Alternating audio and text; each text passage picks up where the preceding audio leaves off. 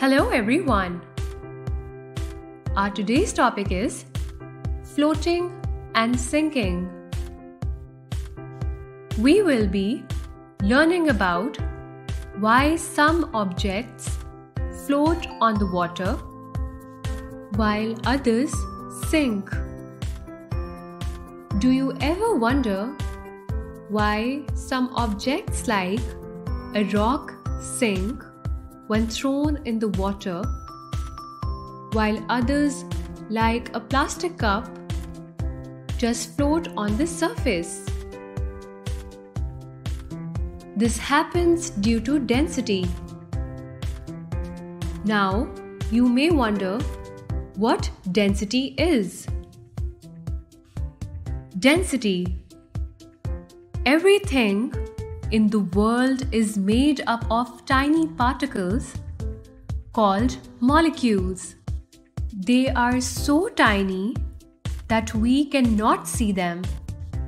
When an object's molecules are packed closely together, it means it has high density.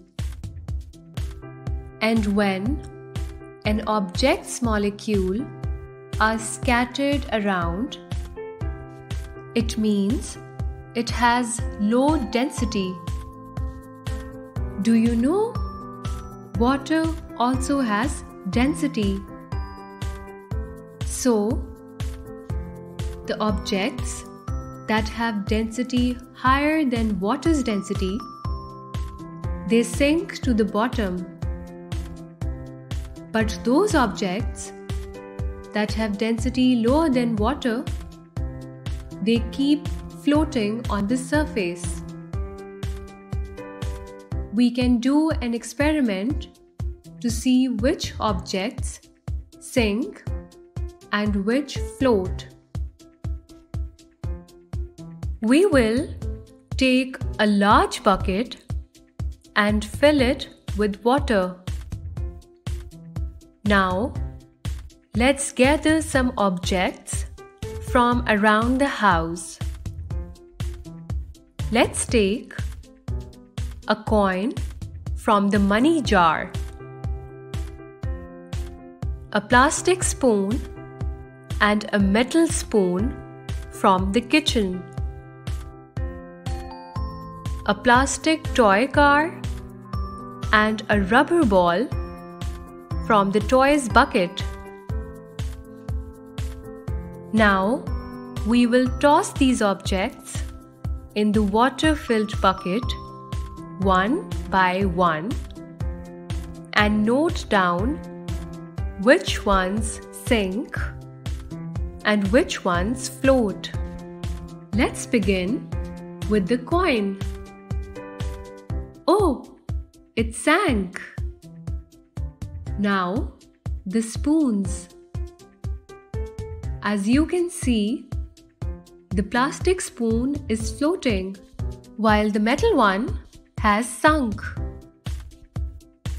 Now, let's toss the toy car and the rubber ball. See, they both are floating. As you have observed, the coin and the metal spoon sank. That means they have higher density than water. While the plastic spoon, the toy car and the rubber ball were floating, which means they have lower density than water. So, from the experiment, we found that different materials have different densities. Although the size of both spoons were the same, their density was different.